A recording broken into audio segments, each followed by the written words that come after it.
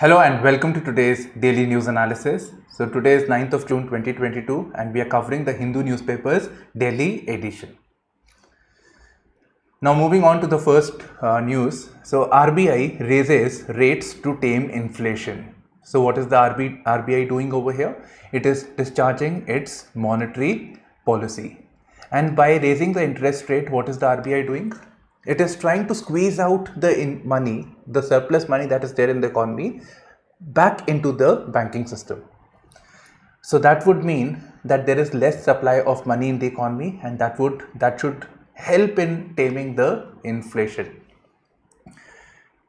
Now, who decides as to by how much rate should the RBI increase its interest rates? So within the RBI, there is the Monetary Policy Committee. So MPC.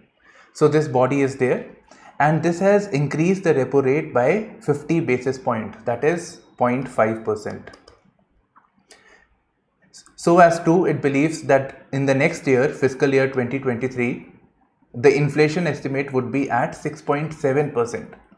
If there is normal monsoon and if the fuel prices are near about the present situation, that is $105 per barrel. Now what happens if the monsoon is bad? If the monsoon is bad, that would mean less availability of food. So food inflation would increase. In fact, that is what the RBI says, that chunk of the inflation is actually coming from the food basket. So food is important, and the other thing is crude is a very important factor over here. That is why crude is mentioned. So here we see the RBI is reversing its policy stance. So earlier it was following the accommodative policy. That is, the RBI was, even though the inflation was increasing, the RBI felt that credit should be freely available in the economy, relatively easily it should be available, so that there is more economic activity that is going on. So because of the lockdown and other things, the economy had been smashed. So to improve that situation, it was following an accommodative policy. Now it says that we are withdrawing this policy of accommodation in a gradual manner. Now here again you would see one more term over here. The MPC retains its forecast for real GDP growth. So real GDP, what is the other GDP then? So real GDP, so the other GDP is nominal GDP. Now what is the difference between the two GDPs over here? So nominal GDP is kind of the normal GDP. So normally the term that you refer to, that GDP of India is at 10%, 8%, 9%, that is typically the nominal GDP. The market value of goods and services that are produced within the geographical boundary of a country.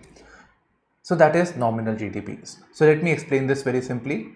So it is, market value means the price of a good and the quantity of goods that are produced. So that is nominal GDP. Now there is a flaw over here.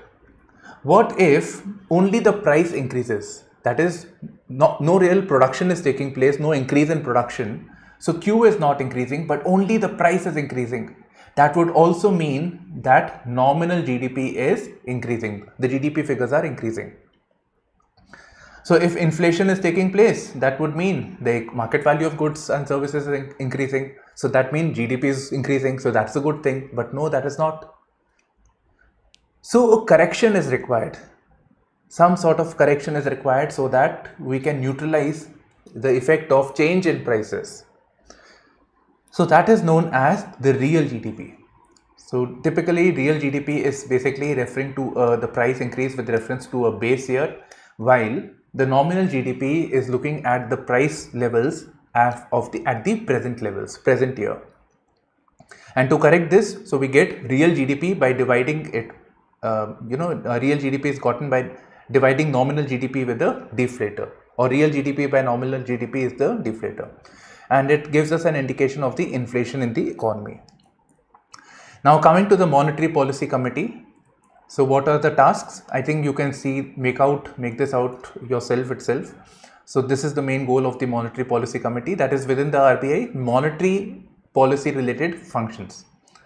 And it includes 6 members 3 are from the governor, RBI, one of them being the governor, and there are 3 representatives of the government. Earlier, all the decisions were taken primarily by the governor of the RBI, but then it was felt that this power of making monetary policy should be spread out, and the decisions are taken on the basis of majority. But yes, if there is a deadlock, then the governor gets a casting vote. Now moving on to the next article. Satisfied with India's action, says Iran minister.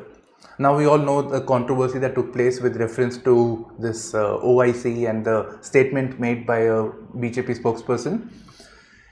So here the Iranian side, with which we are very much interested as to what is happening because of the geopolitical interest, we have sent our feelers to them, and they said fine, we are okay, we understand whatever measures you have taken against the spokesperson, we are satisfied with it.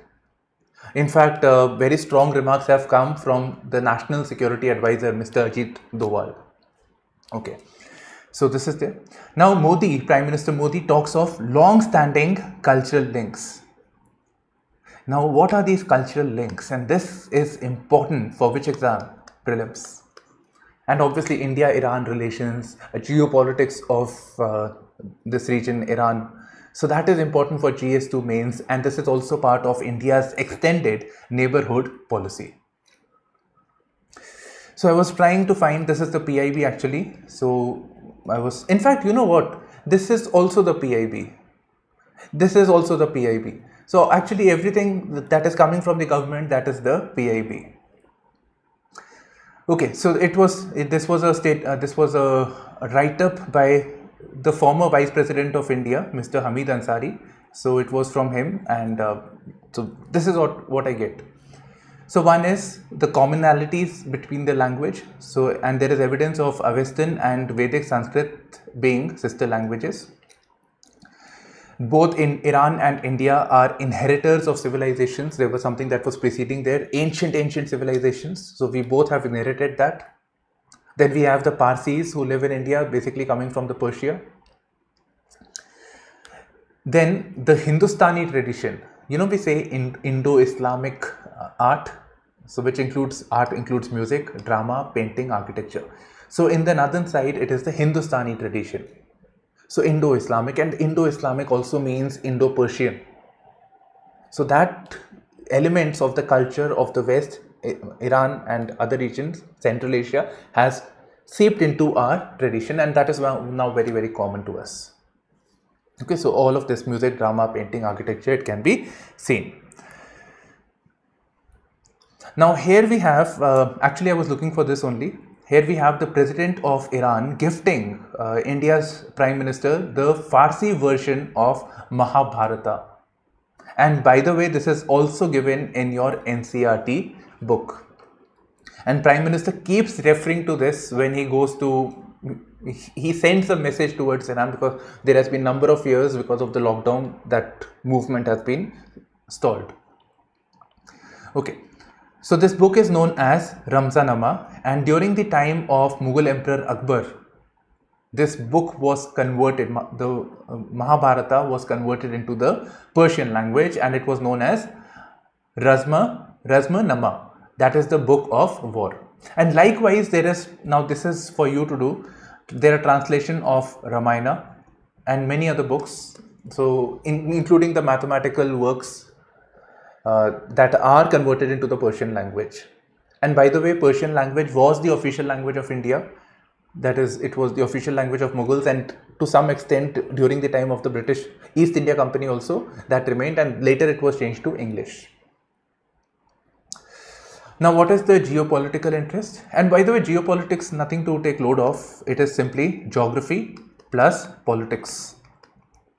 So given India's geographical location and Iran's geographical location, we have certain interests with them. So one is this, you can see the Chabahar port diplomacy, and I think it's amply clear from here. It connects us to Afghanistan, and from there we can go anywhere, not China of course. So this is also known as the gateway to Central Asia. Afghanistan as the gateway to Central Asia. This is also mentioned in our Connect Central Asia Policy 2015. Okay, so one is this. Then Iran is one of the leading countries with lot of oil reserves. We need that. So oil, and there is natural gas also, so we need that also, and for making of the fertilizers also we need the natural gas. So we were in talks with them for the Farzad gas fields, which is very close to the Chabahar place. Anyways, because of this sanctions on Iran by the USA, our relations have been hampered because of that, and we couldn't really take side of Iran this time, and therefore Iran was upset. So Iran is actually a very confusing neighbors of ours. Sometimes they are very cozy with us, sometimes they are very indifferent. So we never know, but yes, long term I think this is how it is going to shape. Now whatever pipelines, gas pipeline etc. which was to be go to India, it seems that it is going this direction. I mean, not India, it is going towards China. Next article, this is Delhi news actually, but I feel obviously it has to be news of some place, but it is important urban issue, very important urban topic over here, and this refers to land pooling. And this is the only thing that I want to discuss. I am not really interested in what all is happening over here. We are not interested in that. We're just concerned about what is land pooling, why do we need it. So this concerns GS3. So GS3 has the urbanization component. Okay, in fact anything to do with the economy is GS3. So the land pooling concept, you have the literature over here. I'll just simply explain this. You can read this. I've kept the font big. So it is premised in either maybe taking village lands or existing urban areas. So, you know, it is quite possible that the land is haphazardly owned by one or the other person. Like let's say you are in Chandigarh or well-established urban areas, so sectors are very clearly allocated, or you may go to residential complex like apartments etc. So there are parks and everything, that's fine. But typically land is owned by different people, and they may not be logically arranged. So what can be done is, be it with the villages which are to be urbanized or existing urban areas if they have to be improved, this land can be pooled together from different owners on the mandatory basis. This could be pooled together by a land pooling agency. So they will acquire all the land over here. They will do all the developmental works that are required. For example, this land could very well become like this. So same amount of land. So this will be the residential area. So apartments etc. are there. Here will be the parks. Here will be the hospital. Here will be the roads that are passing through. So all of that. So the land would eventually be returned back to the original owners. So once the thing is done, developmental work, the land will be returned based on certain formula. Right? So depending on the value of the land that was taken over, all those things. Next is again a local news, but it interests us. It is important for polity, Lakshmikant. So I have included the static portion over here. So Maharashtra all set for council polls. So what are the councils?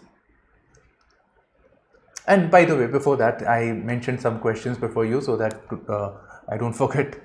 So first of all, who conducts these polls? You should know who conducts which agency. So since this is the state legislative council, or there is also the state legislative assembly, but in this case we are only talking about state legislative council. So this will be done by the Election Commission of India. It is only at the local body elections, be it municipality or be it panchayatis. So for that, the elections would be done by the State Election Commission. Both of them constitutional bodies, Election Commission of India and State Election Commission. Okay. So here we are. So at the level of state, there are state governments. So state, there are two types of legislature.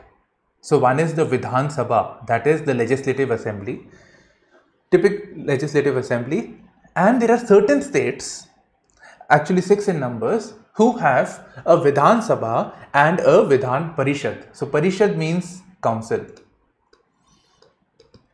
So there are two legislative houses. Like in the parliament we have the Lok Sabha and the Rajya Sabha. So same way at the level of states. So certain states have, certain states don't have. Why? Why that discrimination? That's because there is a provision that the Vidhan Sabha, normally the elections that take place when the chief minister, normal elections take place, local elections in a particular state, they are elections for sending our representatives to the Vidhan Sabha or the Legislative Assembly. So the people directly by means of election send their representatives into this. And council is for indirect elections, we'll come to that. Okay, now why some states have this council, some don't have? So there is a provision that the Vidhan Sabha, that is the representative of the people of the state, can pass a resolution that they need a council or they want to abolish an existing council. If a certain state already has a council, they say that it is waste. So if they feel that they need a council or they want a council to be abolished, they pass a resolution and that resolution goes to the parliament. So now the parliament has to enact a law for the council to be created or to be abolished. So thereby certain states went for the councils, some states didn't want the councils. So thereby there are only 6 states where these councils are there. Okay, so this is there. Now we should know about the difference between the two. So one is that the Vidhan Sabha is directly elected, so it has direct representation of the people, while at the council it is indirectly elected. So not directly elected by the people but through various people, so representatives of the local bodies. So 1/3 of the members would be representatives of the local bodies, 1/3 of the representatives, total representatives, let's say there are 100 members in the council, so 133 would be MLAs, 1/12 would be from the teachers, so teachers would vote, and 1/12 from the graduates, and some members would be nominated by the governor. So indirectly elected. Now one more thing, there has to be rule as to how big the council can be.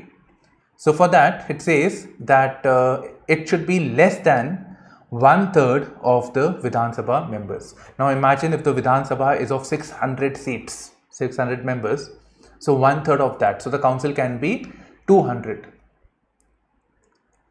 But let's say if the Vidhan Sabha, it's a small state, so the Vidhan Sabha is only for 100 members, then in that case it cannot be 33, it has to be more than that. So a certain minimum is set, that is 40 members. So minimum size is 40, but it has to be 1/3 of the Vidhan Sabha members. And the rest is same as Rajya Sabha. Members sit for 6 years with 1/3 retiring every 2 years, and head is called as chairman, while at Vidhan Sabha it is known as the speaker. Now naturally this sounds to be very similar to the Rajya Sabha that is there in the parliament. So here we have the council. So naturally a comparison comes between what is the difference between the Rajya Sabha and the legislative councils. So here you can easily find out the difference between the two entities. Main thing is that there is no, if there is a disagreement on an issue of bill, so one is that Rajya Sabha, let's say Lok Sabha had passed a bill and it has now gone to the Rajya Sabha, so Rajya Sabha can reject the bill altogether. But in this case, the Legislative Council cannot cancel the bill, cannot reject the bill. And if there is, let's say, if there is a deadlock, the Rajya Sabha did not reject the bill, but it remained pending for more than 6 months at the Rajya Sabha, then in that case, there may be a joint sitting of the Lok Sabha and the Rajya Sabha members. But at the level of the state legislature, there is no such provision. So here it is mentioned. I hope this is clear. This is important from your Lakshmikant point of view. I mean the GS2 polity prelims. In fact, recently if you see the mains paper, even static type questions are being asked. So that is asked. So I think it's not a bad idea to write an answer on this also. Okay. Now this is important from the point of view of prelims, and I think art and culture mains also, who knows. So I'll tell you how. So there is this controversy that has erupted in Karnataka over the revision of textbooks. So that is, I think, very natural. It happens only. Okay. So certain people have been left out, especially the locally important personalities, while more of the pan-India figures have been incorporated into the Karnataka textbooks. So we get some names, people who have been left out, people who have been brought in. So it will be a good idea to read about these people who have been removed. So they are in the news, they will continue to remain in the news. So Akka Mahadevi, right? So all these people we should know, and the ones at the level, the people who are included or pan-India or more important, more well-known personalities that are added. For example, Mirabai, Guru Nanak, Chaitanyas. So in fact, this was even asked in the mains paper 2018. Now Guru Nanak also is a very, very important theme. One because of the Kartarpur diplomacy. And other thing is, there is a theme in history, history optional. So there is a theme in history which compares Guru Nanak with Kabir. So contemporaries, both contemporaries, but Guru Nanak founded the religion, that legacy remains, grew much more as compared to Kabir's this thing. So there is a comparison over there also. So that is the theme from history perspective. And if you see the GS1 questions, so like comparison between Gandhi and Ambedkar, so such type of themes can be taken up here also. Okay, so these are the things which you should know about these personalities. You should read more about them, at least the Wikipedia page, the front summary. Till that, it will be fine. The Ukraine war and the global food crisis. I think we are well aware of this. Not so much, but yeah, we are aware of the food crisis that is there. So this is the entire article. I have just taken up this and I'll explain this with the help of the map. So let's do some GS1 also. So see, this region is steppes, and steppes is the place which is grasslands, that is devoid of trees. So grasslands. And all these cereals that we have, rice, wheat, etc. Rice is not very suitable over here, but wheat, basically wheat, barley, etc. So these are grasses, which are edible grasses. So they grow very well in the steppes region. And Ukraine is particularly important. Now imagine when this war is taking place, right? When the war is taking place over here. So this is affecting the supply of food grains to the world. So about 6 million tons per month. So 6 million tons per month of food grains in the form of wheat and barley are exported by Ukraine. So that's quite a bit. So that is exported. But because of the war, that has been affected. And furthermore, the eastern Ukrainian region, so that is predominantly under the control of this region is under the control of Russia. And the Sea of Azov, and so this is the Sea of Azov and the Black Sea. This region is Sea of Azov and Black Sea. This has been stopped. So the export is not taking place over here. So the world countries, barring Russia, so the world countries are saying that Russia, which has been punished with a sanction because of the war, so that this country is weaponizing the supply of food. So it is weaponizing the supply of food. I can't see it right now, but yes. Okay. How? That you have imposed the sanctions, so we will affect the food security of the world. Simple as that. While on the other hand, the Russians say that we are willing to export, but when we export something, because of the sanction, it is very difficult to get back payments. Even though the supply of food or export of food has not been covered under the sanctions, but because of the sanctions on the financial systems, the international movement of capital or payments is stalled because of this. It's very, very complicated, and that is hampering the trade. So Russia says that it is the sanctions which is creating the problem and not otherwise. Next article, by the way, I left the opinion section today. So there was one article on the Uniform Civil Code.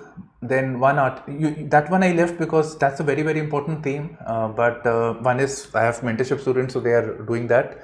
The other thing is that the Uniform Civil Code was covered more from the point of view of politics, BJP, what BJP wants, this, that. I didn't want you to get into that. The other thing was on the Indo-Pacific Economic Framework. So I don't want to touch that right now. It will take a lot of time. So not really relevant. It will keep coming. We'll have a lot of ideas on that. So that I left, and few other actually. So don't worry about that. So when that theme comes, more relevant articles will take it up. In fact, our DNA is anyways big today. Okay, now I'm not going into this, but the future of Indian secularism. So this Indian secularism is a very, very important theme from GS1, not this article, but this theme, and you can read much better articles on the net. I mean, this article is good, but much better content for a UPSC from other sources. So I'll tell you some themes that you should work upon. So there was an question that was asked in 2019 which compared and twice it has been asked, comparison of the Indian model of secularism with that of the West. Then what can West or what can France learn from India's version of secularism? So India's secularism, positive secularism based on Sarvodharam Sambhav, while the secularism of the West is negative in its this thing that the religion is separate and the government or the state is separate. So both have a different outlook towards it. So we have to prepare it in that manner. Next article, ahead of sowing, Kharif MSP reveals. Fine, so we are entering into the Kharif season. So MSPs have been increased for that. I think we'll stop at this now. Okay. Who decides the MSP? And that was a question that was asked in the pre-exam also. So who decides this MSP? And what is the MSP? Minimum support price. That is the minimum price that a farmer ought to get a guaranteed price if he produces something. So that, let's say there are certain situations when the market price falls down, specifically when there is too much of production of something. In good seasons that happen. So that would mean that in the longer run, if the farmer feels that if the production is good, then the prices would fall down. So they would try to constrain the production. So to incentivize farmer to grow more, especially certain crops, in view of the food security, the MSP was introduced. And it is also for the welfare of the farmers. Okay. So who decides this MSP? So we have a long list of things that are mentioned here. So who decides? Okay, so it is decided primarily by the government,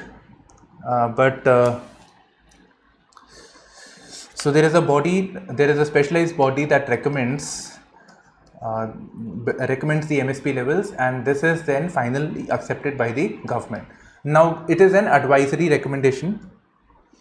I'm forgetting the name actually. CSEP, Commission for Agriculture Costs and Prices. So this is the name of the body. So this basically calculates the MSP. It gives its recommendations to the government. In this case, it is mentioned Cabinet Committee on Economic Affairs. That means the Prime Minister, a Finance Minister, and certain other ministers. So they ultimately approve or reject this thing, right? So it is up to them. They may modify it also. That's up to them. Okay. So this is what that was important. So in the pre-question, they mentioned CSEP and then they mentioned the Cabinet Committee on Economic Affairs. So this was the answer, or the government is to be the answer. Now the price, the farmers say that it is very, very nominal. The government is claiming huge this thing, but it is very nominal. It is within the range of 1 to 7%. So that is not much. The food prices are really, really increasing. There is food shortage. Then there is fertilizers cost is increasing, cost of production is increasing, fuel is getting very, very expensive. So this subsidy is the MSP that you have increased is nothing. The cost of production, farmers say cost is very, very high, and the MSP, the returns that we get on this is lower. So 1 to 7% is nothing as compared to the increase in prices. Okay, so this is there. Then the government says, Mr. I think Anurag Thakur, so they say that we have doubled the subsidy on fertilizers. So we get a fact on fertilizer subsidy which is at rupees 2.1 lakh crore, which has been doubled from rupees 1 lakh crore. Now fertilizer thing is an important aspect of UPSC, GS3 agriculture. So in that it is important. I'll cover it separately someday. And here it also says government's philosophy of beej se bazaar tak, or seed to market. So this is the vision of the government. Now India to take up the migrants' cause at the International Labour Conference. Now where is this International Labour Conference? It is at the International Labour Organization. And what is the International Labour Organization? It is the specialized agency of the United Nations. So please, this is note down, this is very, very important. In fact, you should by yourself read it from the net. That curiosity should be there. In fact, I'll give you this work. Identify for yourself what is specialized agency of the United Nations. Why do we call these as specialized agency? Okay. So India to take up migrants' cause at ILC. So Indian migrants, Indians who are emigrating to a different country, so they have certain issues. So those things will be taken up over there. And one thing that is mentioned is social security. So social security benefits. For example, this thing is a slide actually from SlideShare. So social security in India, what all things it covers? It includes basic things like minimum wages, unemployment allowances, right? Healthcare, pension fund, retirement benefits, all of that. Now, when there are Indians who go to a foreign country, so when they work in a foreign country, let's say an Indian goes to Australia or any other country, so they pay the taxes. Even though they may not be the citizens, they pay the taxes, they pay the PF contribution, whatever their country has, contribution for healthcare, etc. Now, ultimately, these things, apart from the taxes, these things should be returned back to the people, the contributor basically, right? This has to be returned back in the long run, how it happens with reference to India, where the people, some part of the salary is deducted in the form of EPF, employee contribution, and employees contribution towards the PF. So this should ultimately come back. But migrants who go to a different country, many times they lose out on all these benefits, and it is very, very difficult for them to claim this. So that is what this Minister of Labour and Employment is going to take up at the ILC. 18,000 Pandits visit Kheer Bhavani temple. So with all this militancy that is going on in Jammu and Kashmir in the recent times, where the migrants are being targeted, migrants and the Hindu Pandits. So the Ministry of Home Affairs says that this congregation of so many people taking place very safely, peacefully in Muslim dominated Kashmir. So this is symbolic of communal harmony and brotherhood in Kashmir. Things are improving, basically, kind of messaging over here. Right, so that is one thing. Now, from art and culture point of view, Kheer Bhavani temple, we should know, Prime Minister Modi had tweeted, Happy Jyeshta Ashtami. So what is this? So Jyeshta Ashtami is celebrated by people at the shrine of Kheer Bhavani in Tulla in honor of their patron goddess Raganya Devi. Please, my pronunciation may not be apt, but this is it. Right, so for this goddess, we have this temple over here, and people naturally they offer kheer. So we all know what kheer is, right? So this they offer to the goddess. So that is why it is known as Kheer Bhavani temple. Chinese activity in Ladakh eye-opening. Was actually eye-opening when it happened. So says US Army General. Now what you should think is, why is this US Army General saying, why do we have his statement over here? Okay, so this is in the backdrop of the bilateral army exercise that is going to take place in October in the high altitude area. And the US Indian Army, this is periodic thing that takes place. Sometimes Indian Army goes to Alaska where they train for high altitude. So this is known as Yudh Abhyas. There used to be Malabar exercise also. So in Indo-American exercise, naval exercise. So this army exercise is known as Yudh Abhyas. Right, and this is done at the high altitude. So both have India, Russia have, USA has high altitude, Alaska, Arctic type region, and we have in the form of Himalayas, and we border with Pakistan and China. Okay, so this is there. So this say that all that construction activities that have taken place, all the amassment of the people, soldiers that has taken place. So that is a worrying sign, that what it is saying over here, which is in congruence with India's viewpoint, India's concerns. Now it says that USA has accelerated the transfer of extreme climate weather systems and different types of ammunitions like M777 howitzers. It's a kind of artillery gun basically. So this they have transferred, and lot of things are taking place also, like this Apache helicopter, this P3I aircraft. It's actually a naval plane for tracking Chinese submarine in the Indian Ocean region. So we don't have many submarines, so why not use a plane and see it with the help of advanced sensors. So this very thing was actually used to identify Chinese movement in the Ladakh region.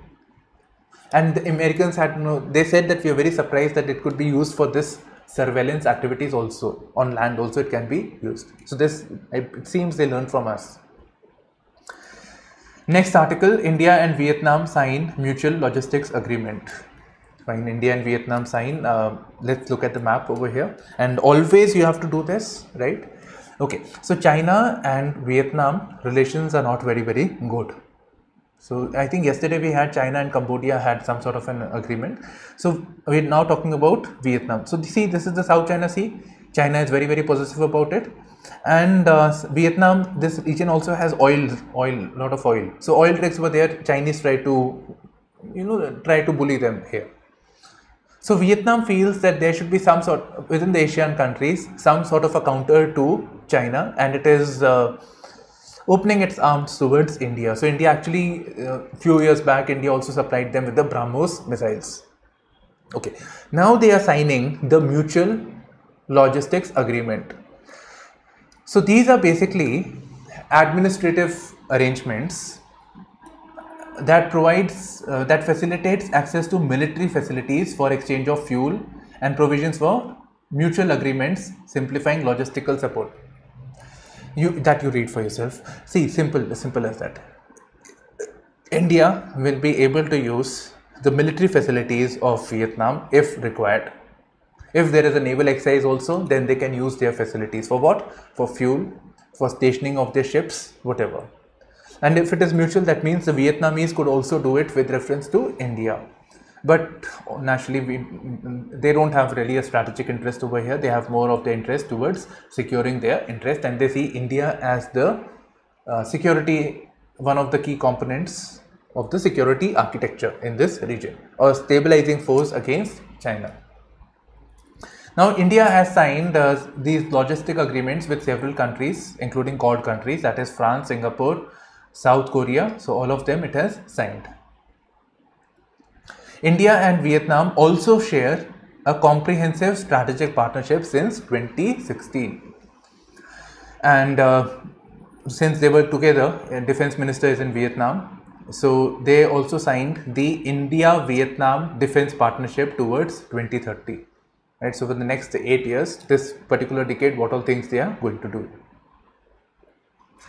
NHAI road laying feat enters Guinness. So they created a road of about 75 kilometers in 105 hours and 33 minutes.